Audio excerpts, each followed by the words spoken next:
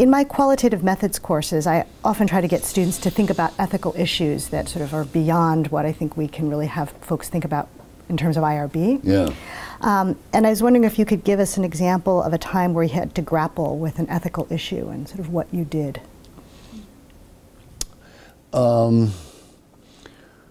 Well, there have been times that I've worked with teachers whose teaching I didn't agree with. Lately, I've been blessed by being able to work again with teachers who I really feel very much supportive of, and they realize that I appreciate their teaching, and so. But some of the dilemmas that I've had to do with sort of censoring myself, not being able to be candid with teachers when they were doing something that I disagreed with. And over the years, my relationship with the people that I studied shifted more and more in the direction of participatory action research or collaborative action research. And I have a piece, you probably know, a chapter called Studying Side by Side, where I told about kind of that evolution in my work. And I found that I was able to be much more candid with people, even when there were disagreements, if the kind of contract we had was that we were going to work together on, you know, trying to make instruction better, or make sense of what's something going on. about getting along with students more easily and so on. And when that was a joint project, I was then able to stop censoring my opinions. Early on, I bent over backwards, you know, in interviewing teachers and other people I was studying, so as not to put words in their mouth or cue them about, you know, what was the desired opinion that they ought to express. And I so bent over backwards that sometimes they thought these interviewers were, you know, a little weird, and I had something up my sleeve that I wasn't telling.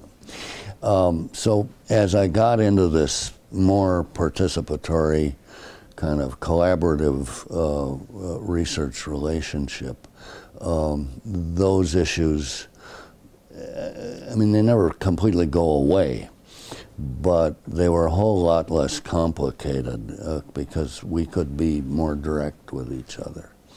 So that's one example. One other, once I was contacted by Newsweek when I was at Harvard, and I didn't have tenure, and I'd been doing these studies of interethnic and interracial academic advising interviews, and Newsweek found out about it.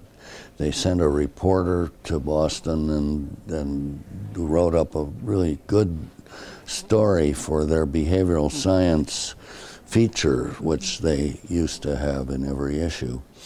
And they also sent a photographer, and he had like 10 rolls of 36 exposure still film that he shot in our research lab office. But I said, you can't use the images from the cinema footage, it was, that we've got, because I told people we wouldn't, we would show some of this at academic meetings, but not in kind of the public media. And so the guy shot 360 pictures and went back to New York, and the editor said, no, you got to have the faces of these people that are being interviewed, and called me, and we had this conversation. and it was a real kind of Faustian bargain offer. It was very tempting, but I said, I'm sorry. And the editor said, well, if we can't have those pictures, we won't run the story. And I said, well, I'm sorry. I guess you can't run the story because I won't violate this understanding. Right. And I've not had trouble with the video and the film work that some people worry about troubles coming from that. I have not had trouble with it, but it's because I've been very, very careful about those kinds of agreements and letting people know who will see the footage under what kinds of circumstances. I love that example because I think it gets at sort of ethical commitments that you have with individuals that are far beyond IRB, because that was before IRB stuff. It was really about the agreement you made with people with whom you were working. And that's what's really important.